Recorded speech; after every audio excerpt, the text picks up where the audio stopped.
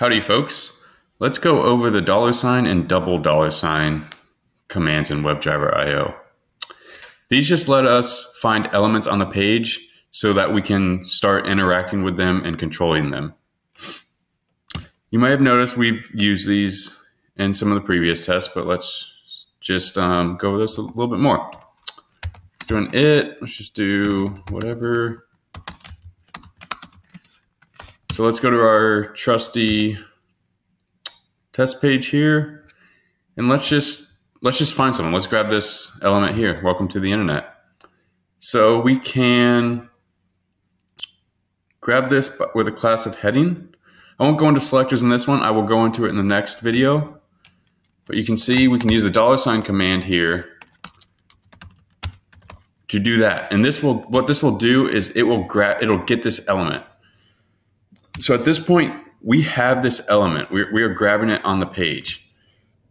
And once we have that, we can do different things with it, depending on what type of element it actually is.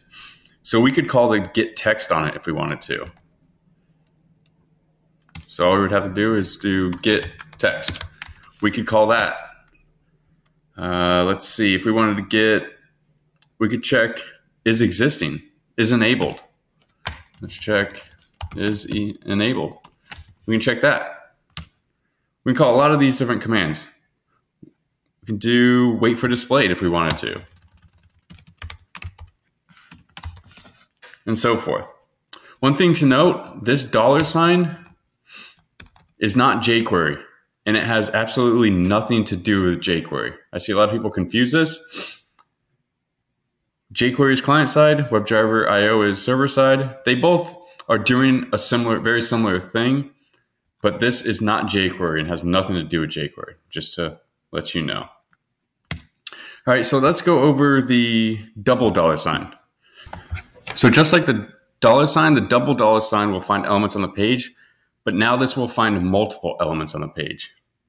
Whereas before, the $ would just be one, $$ will be multiple. So let's try to find all the links here and grab those. So we can target those by literally just the A tag. Let's do that now. So let's grab links. We use the $$ this time, and we'll grab it by the A links. Let's actually navigate. We need to navigate to this page. So do that.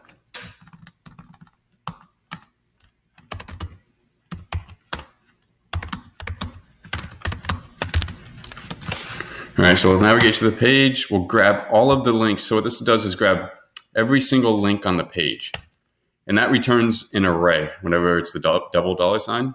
So we can loop through that array. So we'll use the for each, then link, and let's log out the text of the link. So just like before with the $, once we are inside the for each loop and we have just the link, we can call all of these methods on it, just like with the $.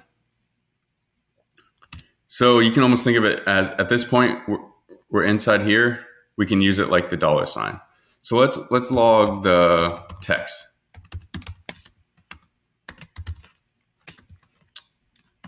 All right, we got that. And we should see a log of all the text for each link. Link.getText. All right, misspelled that. Try it again. There we go. So now we have the text of every single link on that page.